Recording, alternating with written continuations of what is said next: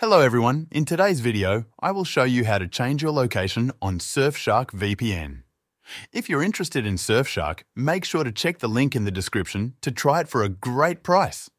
Changing your virtual location is one of the main features of Surfshark VPN, and it's a simple process.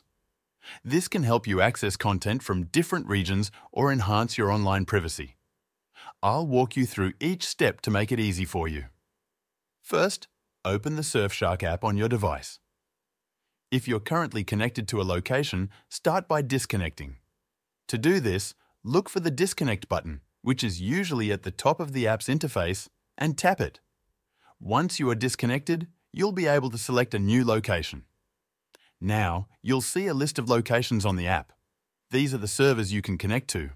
The list may be organized alphabetically or by region, and there's often a search bar at the top to help you find a specific country. Scroll through the list or type the name of the country you want to connect to. Once you've found the location of your choice, tap on it. Surfshark will now connect you to a server in that region. This process usually takes just a few seconds.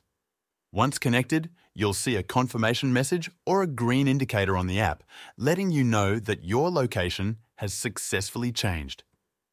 If you ever want to switch to another location, simply repeat the process. Disconnect from the current location, choose a new one from the list, and connect again. That's it. That's how you can solve the problem of changing location on Surfshark VPN. Don't forget to check the link in the description to try Surfshark for a great price. Thank you for watching, and I'll see you in the next video.